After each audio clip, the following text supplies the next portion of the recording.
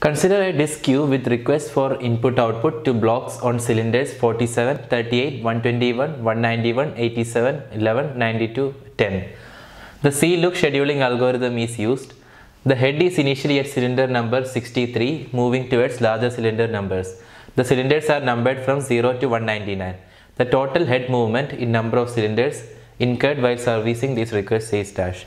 This is a very straightforward question coming from disk scheduling algorithms topic in operating systems.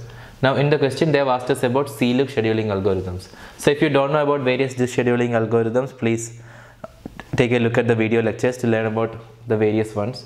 Here in the question they are asking us about C-look. So these are the requests which I have given in sorted order. Initially they are saying that head is a 63. So and moving towards higher cylinder numbers. So what C-look scheduling algorithm would do is it will keep on moving right and it will keep on servicing whichever requests are there in the order.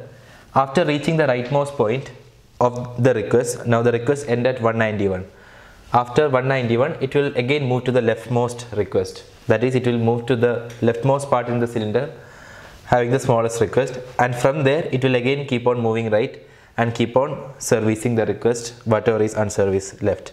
So we start from 63, we move to 191. By that time we will cover 87, 92, 121 and 191. From 191 we will move to 10. In this movement nothing will be serviced. After that from 10 to 47 we move, servicing 10, 11, 38 and 47. So total head movements incurred is 63 to 191, 191 to 10 and then 10 to 47. So that total movements are 191 minus 63, that is 128, plus 191 minus 10, that is 181, plus 47 minus 10, that is 37. The total is 346.